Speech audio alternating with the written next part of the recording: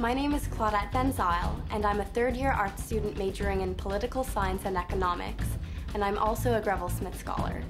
Mark Fabian, postdoctoral fellow at the Goodman Cancer Center, working on microRNAs at the molecular level. I am AJ Nam. I'm a third-year law student, and I'm interested in the rights and welfare of Philippine migrant workers.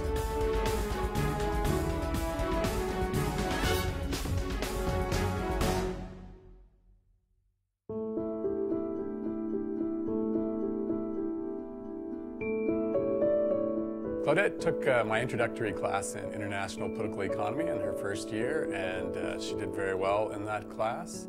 Claudette won the Greville Smith Award, which is one of our most prestigious awards for undergraduates. It's worth $10,000 a year, it's renewable, and it's for students who exhibit both leadership and academic achievement, and Claudette's done both those things.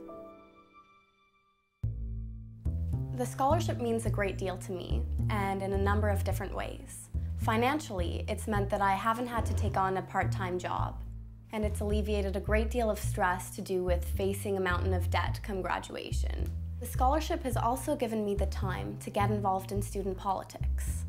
As Vice President Academic of the Arts Undergraduate Society, I'm able to apply what I'm learning in the classroom into real life. And it's this whole package experience that I really find enjoyable. Well, the scholarships are very important for our undergraduates in particular. What sets McGill apart is not the buildings, it's not the equipment we have, it's really the people. And we need those scholarships and awards to both attract the best students in Canada and the world, and then to keep them here.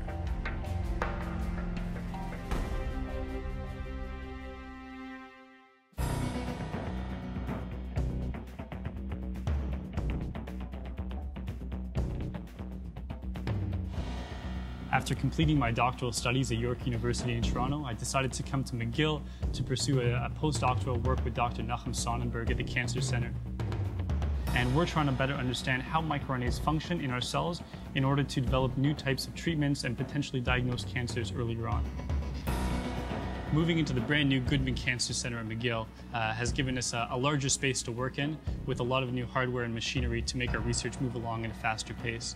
The facility has been filled with an array of different types of researchers, and the open space environment means that we can collaborate with these researchers in a much more friendly environment.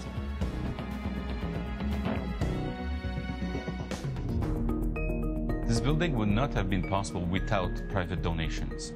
What they allow us to do is to build the building, buy new equipment, equip the new laboratories with the latest advances in technology for cancer research. Our scientists that works here for many years and are internationally renowned are sought by many different laboratories around the world. And the fact that we're improving the facility, bringing new equipment, making this place much competitive and much more attractive, ensure that they remain in Quebec, they remain at McGill University, and this is a great benefit for McGill, Quebec, and Canada.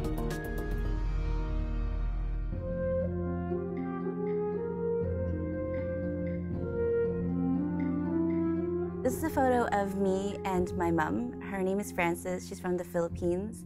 She came to Canada as a live-in domestic worker. And while she was here, she had a lot of difficult experiences and struggled a lot.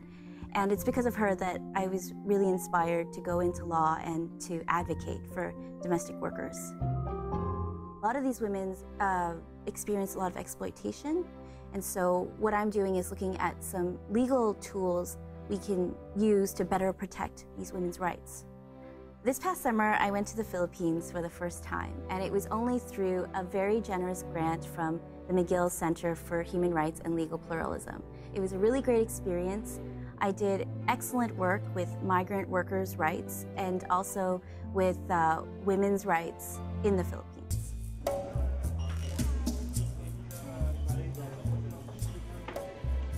I came to know May at a workshop organized by Filipino women students at McGill.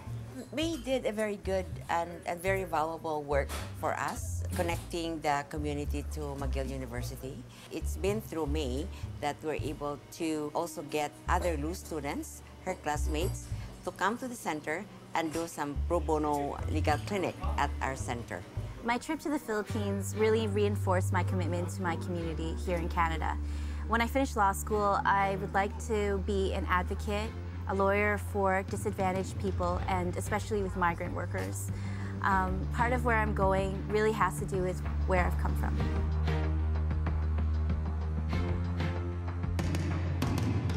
The time I need to focus on my studies and get involved in campus life. The infrastructure and equipment we need to find a cure for cancer.